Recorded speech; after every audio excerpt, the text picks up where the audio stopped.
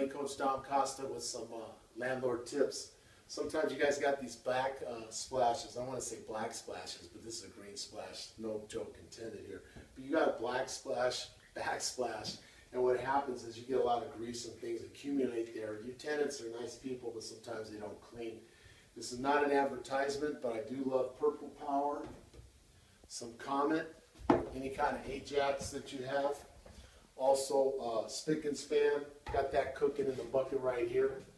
I'm going to give you one of these rough sponges. Nice little brush action right here.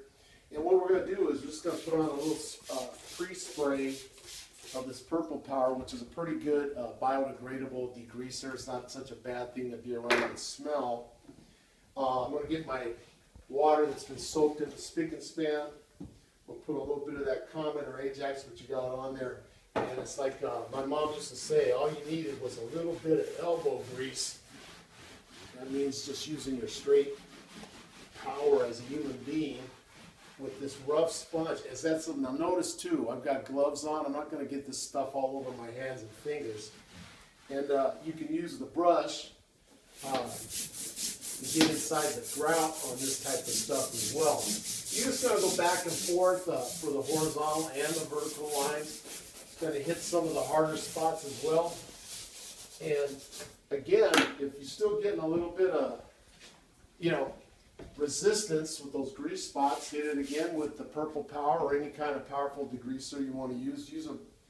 Kids, use one that's not going to make you choke and die. Get something that's approved, that's safe and green. Put a little more of that Comet or powder on there. I'll show you how it comes out. I almost feel like I'm doing an infomercial, but I kind of am.